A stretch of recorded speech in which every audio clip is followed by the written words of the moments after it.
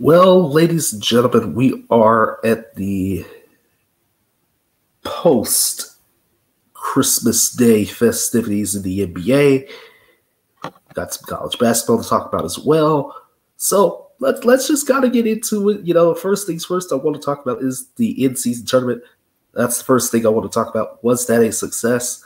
To me, I guess you could say it was because, the NBA's got no ratings and stuff like that. The ratings were up and stuff like that. You had a team like the Indiana Pacers led by Therese Halliburton, who were able to get all the way before getting smacked around by AD, LeBron, and the Lakers in Vegas a couple Saturdays ago. So the ratings and the way some fans were intrigued, by this whole thing, that was good and all.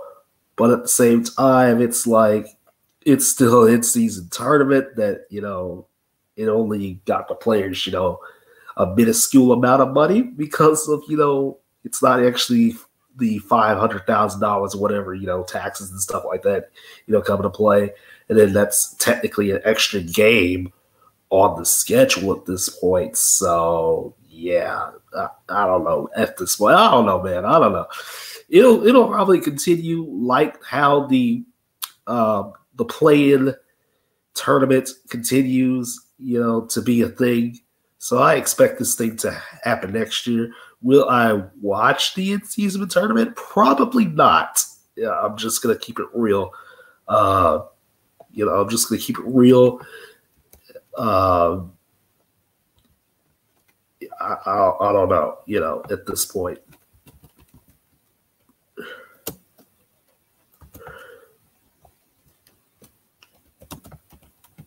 I mean, when you really look at it, I mean, come on. This isn't soccer. This is something that, the NBA is trying to do to get regular season interest up. But is it working? I don't know. I don't think it is, but whatever. Whatever, man. Whatever.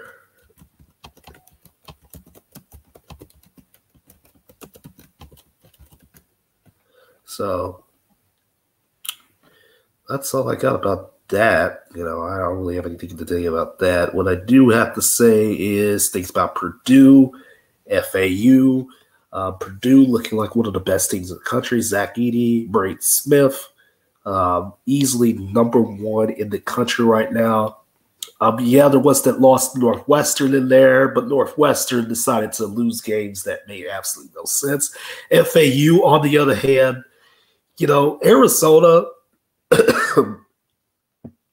shout out to Arizona. Omar Ballo, Caleb Love, those guys have been leading Arizona on a charge. And these are the only two losses Arizona has is to Purdue and FAU. So, and honestly, the FAU game was just absolutely magnificent. What an absolutely great game between the Wildcats and the Owls. Now, FAU is probably going to be favored for like most of the rest of their games. They have 12 of their 13 guys from last year returned, and they are a force to be reckoned with. They have the resume so far, and they can keep building on that in American Conference play. Purdue, Big Ten isn't as strong, I think, this year. Michigan's down. Ohio State had a loss to Penn State. Michigan State is wishy-washy. Yeah, Michigan State beat the brakes off of Baylor, but they also, have some weird losses in there. So it's kind of hard, really, to see. Iowa has no defense, So, I feel like Purdue is going to really only maybe have, Illinois as competition this year.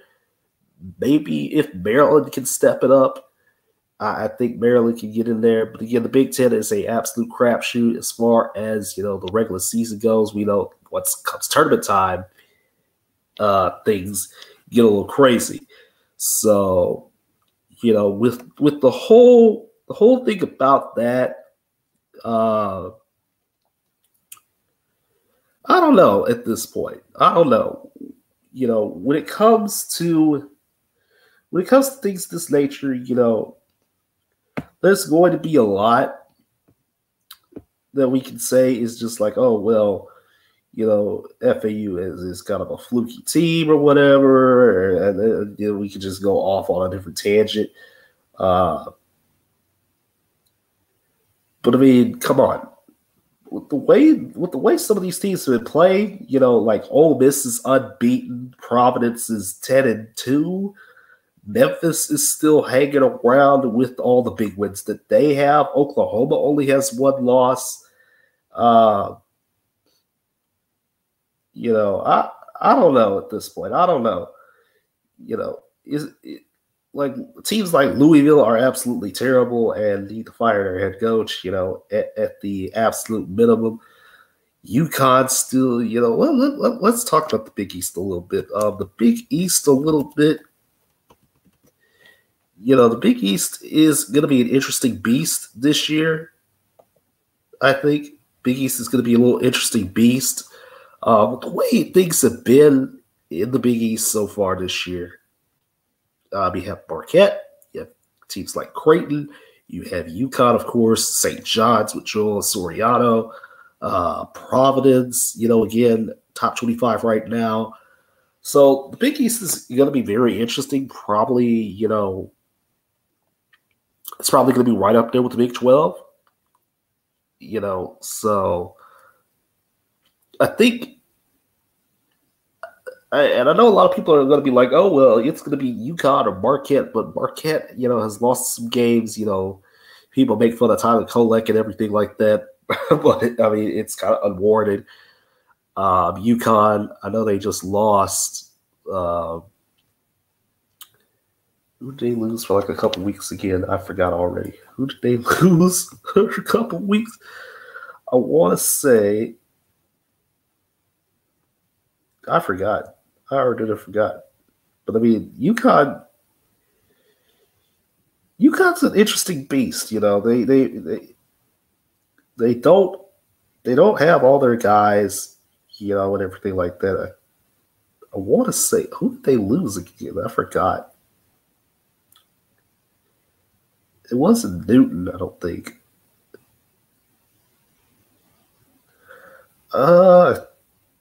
Oh yeah, it was Clingan. Yeah, it was Clingan. I was like, no, not Tristan Newton. It was Clingan. So yeah, UConn, they should have a pretty easier road, to start, because they start with UConn. I mean, they start with DePaul, who's terrible. Georgetown is also pretty bad. Creighton isn't terrible or anything like that. St. John's isn't terrible. Butler's surprisingly, at the top of the Big East right now. And then you have the gauntlet that is the Big 12. Why don't we talk about that for a little bit? The Big 12 is an absolute gauntlet. The Big 12 this year is going to be insane. Let me tell you, you have teams like Houston, you have teams like Kansas, BYU. Yes, BYU. Yes, crazy. I know, but again, there's a good reason for all that. LJ Cryer and the Cougars, they haven't really done too much as far as a resume is concerned so far. They have the win over Xavier. They have the win over Utah. That's about it, to be completely honest with you. So Big 12 play is coming for Houston. So it's going to be it's going to be crazy. It's going to be crazy. Kansas, of course, Hunter Dickinson has been leading the way, along with some other guys. BYU, again, very surprising. Oklahoma, also very surprising. Baylor's still in the mix. TCU's still in the mix. Iowa State, and a lot of these teams just have, like 1 to 2 losses or stuff like that right now. Like Texas, again, they have some good wins. They have some losses to some top-tier Big East teams. Cincinnati has 2 losses. So again, and a lot of these games are probably going to be buried on and a lot of these games, the next couple of weeks going to be buried on ESPN Plus and stuff like that. So a lot of these big games, in the Big 12, the Fox deal will start next year. It would be very advantageous for, I don't know, maybe these games get elevated because there's some games, that are broadcast on ESPN that don't deserve to be broadcast, but whatever, man. Whatever floats the Mouse's boat at this point. Whatever floats their boat. So again, and I had Houston, in a very, very interesting position to begin the year. I feel like they are going to go pretty much all the way at this point. So the Big 12 will be an absolute meat grinder yet again this year, and I don't know how else to say it. I don't know how else to say it.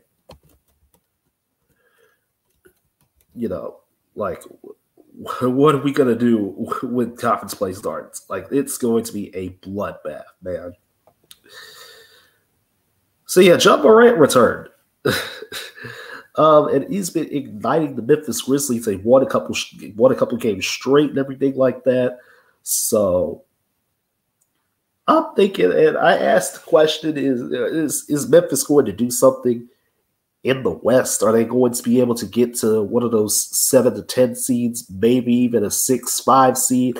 A lot of people were like, maybe they can get a 7 to 10 seed, or maybe they won't even sniff the playoffs.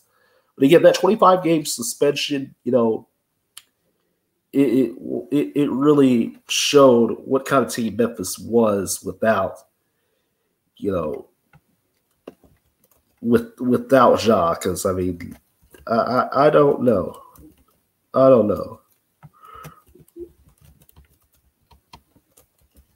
I don't know. This team could be something interesting in the near future, but right now they're still way under 500.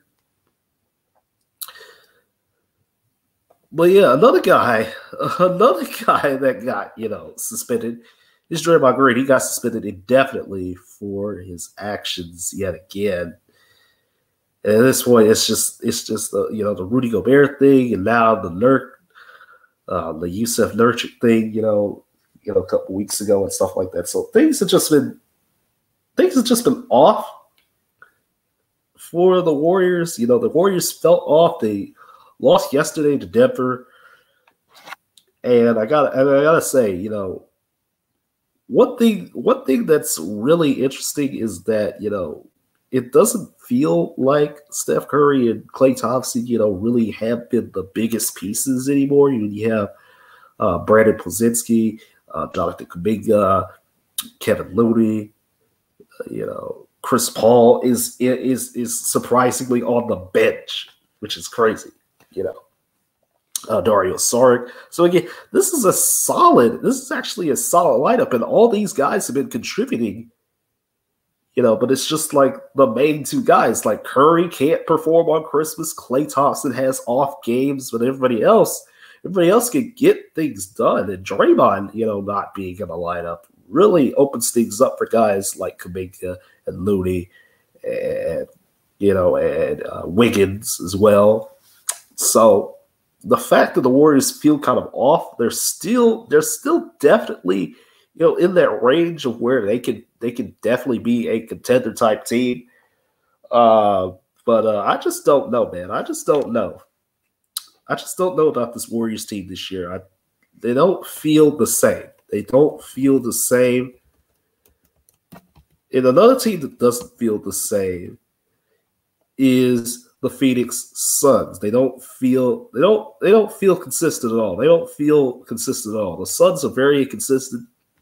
You have Devin Booker, you have Kevin Durant, you have Bradley Beal. Bradley Beal hasn't really played at all this year. In fact, this big 3 has only played 1 game together, which is crazy. But it's come on, yet again last night, Luka Doncic said, Devin Booker, you are my son. So I'm going to school you, young man. I'm going to school you yet again. And that's exactly what he did last night. And again, the Suns, Mavericks have their own set of problems, with the fact that Luka's really the only guy contributing. But the Suns, I just don't understand it. Like, Kevin Durant should be putting up 37 and 7 each and every night. And it's just like, he didn't do that last night. You had Grayson Allen, of all guys, doing that. You had Big Nurk down low, but, some nights he's just like, I'll grab only like 2 rebounds or something like that. And then other nights he'll grab like 17. So it just doesn't make any sense. And then Booker's just madly inconsistent. Like, I just, like, the Suns, sometimes they'll rely on guys that, really, who they picked them up from the parking lot. Like Metu last night. I just don't understand it at this point. How is this team like this? How is this team like this? I just don't understand. So the Suns, they're gonna have to get the pieces figured out, get something to get this big three together, because most teams at this point have played like 28 to 32 games. So something's got to give. There's got to be something that's got to get put together for the Phoenix Suns. And then, as far as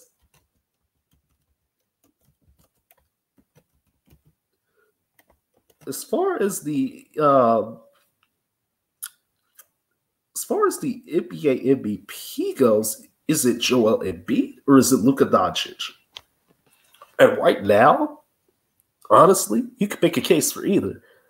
When Embiid is not on the court, and that's happened like 4 times this year, including last night, in which, Maxey did nothing, but Tobias Harris was, balling out. Kelly Oubre was balling out. It's like, what do you mean? What do you mean Tyrese Maxey did nothing last night? But yeah, is it Embiid who's been putting up staggering numbers like 30, 10, and 10 each and every night? Or is it Luka who's also been putting up like 30, 10, and 10 each and every night? And I mean, I don't know. Like, the Mavs without Luka just look like an absolute mess, and the 76ers without Embiid look like an absolute mess sometimes. But the caveat here is that, the 76ers have other guys like Tyrese Maxey.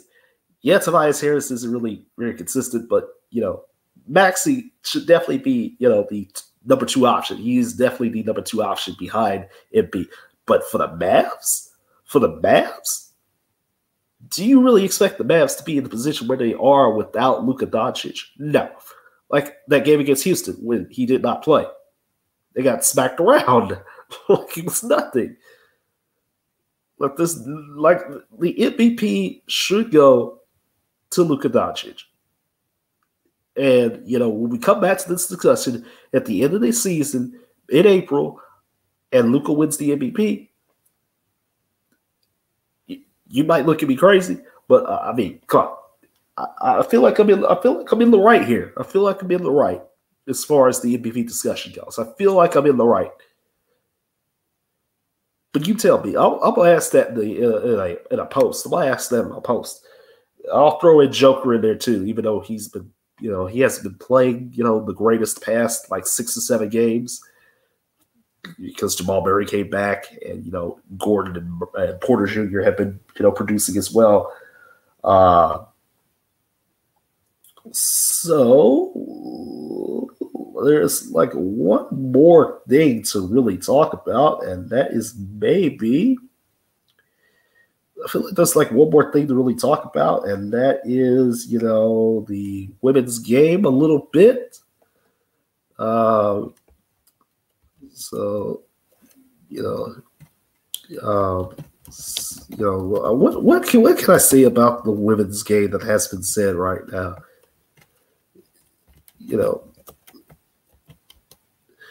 Like, the problem with the women's game right now, is that South Carolina has just blitzed everybody. They're still number 1, unbeaten. You have teams like UConn with Bukers, Iowa with Caitlin Clark, Indiana, Tennessee, Texas, Baylor, you know. So the men's team is actually doing pretty good. But the women's team, of course, we all know what the women's team can do. So there are some big games coming up in the women's game that are definitely going to be featured, actually on television. Like, again, that Baylor-Texas matchup I'm, talking about at the moment. Really going to be interesting to see how these two, teams can play, because Baylor has been, a powerhouse for like the last 10 years in the women's game, but Texas is definitely a team, that can rise to produce things on occasion. As far as the women's, college side goes, and again, the whole Iowa debate in the Big Ten with Indiana also in that conference, Ohio State, slittering in there. That's what I want to say, slittering in there. Again, everybody's chasing South Carolina. Everybody's chasing the Gamecocks. So we'll see what happens in the future. Definitely going to be watching South Carolina's game on Saturday against East Carolina. Again, just going to be watching some women's basketball in general this Saturday as, we get prepared for New Year's Day in college football. I'm going to be glued to my computer watching these women's games and not watching any football because I don't like bowl games. But yeah, so that's pretty much all I got to say on the NBA at the moment, and men's college basketball and women's college basketball. The WNBA schedule is also out as well. It released like a week or two ago or something like that. So that's going to be interesting to talk about in May when we get there. So yeah, that'll do it for me. I'm going to get on out of here and skedaddle. I'll talk to you all later, about the NFL tomorrow. We'll talk to the NFL tomorrow, lacrosse on Thursday, and that'll do it for 2023. So take care, have a good one, and I'll see you Wednesday.